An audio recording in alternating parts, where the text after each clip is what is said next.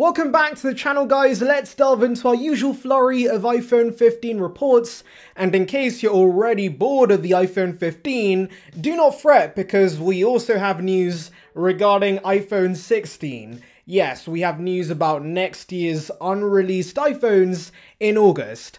The leak world really is something. But let's first get this year's iPhones out of the way. So in the off chance you still don't believe iPhone 15 is a thing, even though Apple's consistently been releasing new iPhones every September, I have news for you because we now have actual evidence it is indeed releasing soon, because a model number has been found in India's regulatory database and we can expect this to be one of the new iPhone 15 models. The model number in question is A3094, and that's just a bunch of letters and numbers without some actual context. So for those curious, one of the model numbers for the iPhone 14 models was A2649. So yes, it doesn't take a genius to work out that the higher number equals a new iPhone. And by the way, would like to remind you guys, like this video and subscribe for more content like this. It would be appreciated. Now you may be wondering, why has it been found in India's database of all places? Well, that's a good question because it's a perfect segue to our next report regarding production in India beginning for the 15 series as we speak. Now you may be wondering, why is this big news? Apple producing iPhones before launch, that just makes sense, right? Well no, this actually is massive news, guys, because for the longest time, China has been the home of iPhone production, but of course with last year's shutdowns and Apple missing out on some of that juicy holiday revenue, Timothy's on a mission to make sure that never happens again. And so yes, diversifying the supply chain and relying on other countries to produce iPhones does make sense. In the past, there was a humongous 6-month gap between China and India production, but now it's been shortened to just a few weeks. And so yeah, this is fantastic news for Apple, since they'll have a large supply of iPhone 15 models ready to go so that consumers can buy them on day one.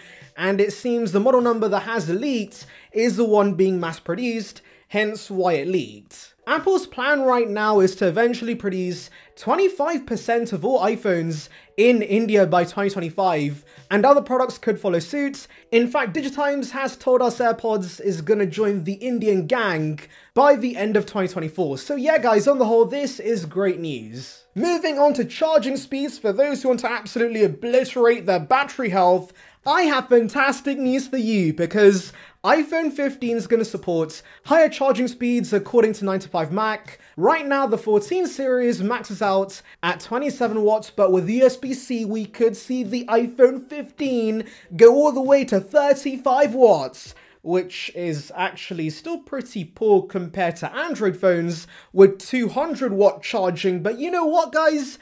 If there's one thing I despise, it's insane charging speeds. Yes, your phone can charge from 0 to 110 minutes, but that battery's gonna be dead in 6 months because of the insane degradation. And yes, I know they have fancy tech to prevent this, but here's the facts, guys. Faster charging increases the degradation of the battery. That's simple facts. They might slow this down with the fancy technology they use, but this is still gonna end up being the case with these insane charging speeds. So I would much rather have a phone that, of course, gets me through the day without no issues and have slow charging instead, especially when I charge my phone overnight. So in a way, I'm glad Apple's not going ludicrous with their charging speeds, but I also couldn't care less about this upgrade, especially when it costs an arm and a leg to replace the battery in new iPhones. Although in usual Apple fashion, if you want these high speeds, you have to make sure Apple actually approves the wire you decide to use, because like with Lightning, only MFI products can access the faster charging speeds. Now moving on to cases for iPhone 15, I have heartbreaking news because the beloved leather cases could be dead, and I don't care. Let's be honest, guys, Apple's first-party cases are a tad overrated, and I had a silicone case for a while and it felt like it was wearing away every second I used it, and so there's no way I'm spending $60 on a leather case just for that to disintegrate. You may be wondering though, why is Apple suddenly getting rid of these?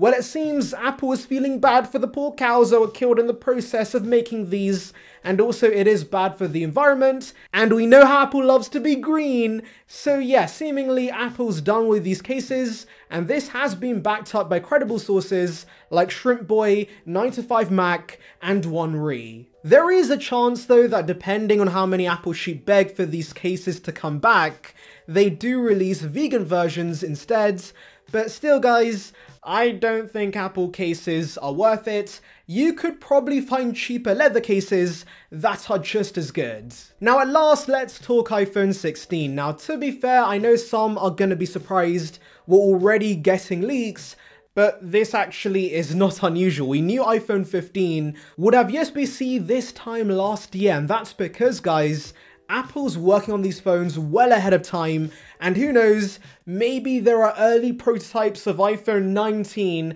somewhere in Apple's HQ that of course probably is gonna leak pretty soon. Anyways, coming back to iPhone 16, we have a pretty confusing report from Mr. Min-Chi Kuo. He tells us next year's Pro models are going to use this new stacked camera design that Apple's adopting this year with the 15 and 15 Plus. Now a stacked CMOS image sensor captures more light, and because of production issues, they couldn't bring this to all of the iPhone 15 models, but if that's the case, why the heck did Apple choose to bring this to the regular models first?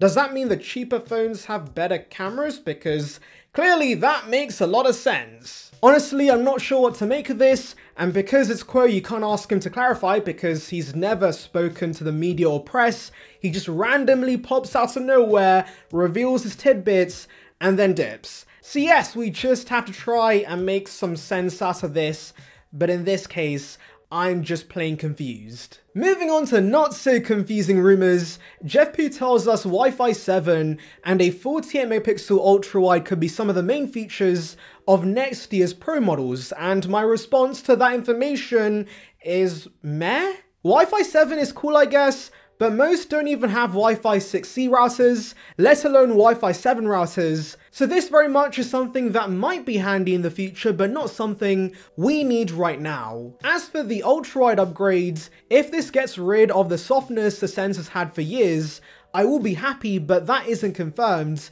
so till then guys, I'll have to reserve judgment. Finally, we have news that micro LED panels could be making its way to the iPhone and other Apple products a lot sooner than expected.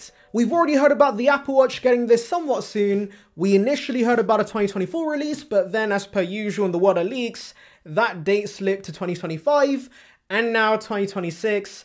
But yes, eventually once the Apple Watch gets this, we should see the iPhone follow suit. That's what happened with OLED. Apple first began with the minuscule display on the Apple Watch that's much easier to build, and then made its way to the massive displays on the iPhone. The wait should hopefully be worth it though, because micro LED is going to be an upgrade in every single aspect compared to OLEDs. It should give us high brightness, lower power consumption, which does improve the endurance of the device. There's less risk of burn-in, which is important because iPhones now have always-on displays, and also we get better contrast ratios and faster response times because of something called pixel level individual lights. I'm not going to pretend like I know what that means, but there's that. Plus colors should be better, so I'm looking forward to this guys. It's just that it's going to take quite a while for the iPhone to get this. I'm assuming OLED's going to stick around for the next 4 to 5 years. Anyways, let me know your thoughts in the comments, make sure to like and subscribe for more content like this, and thank you for watching.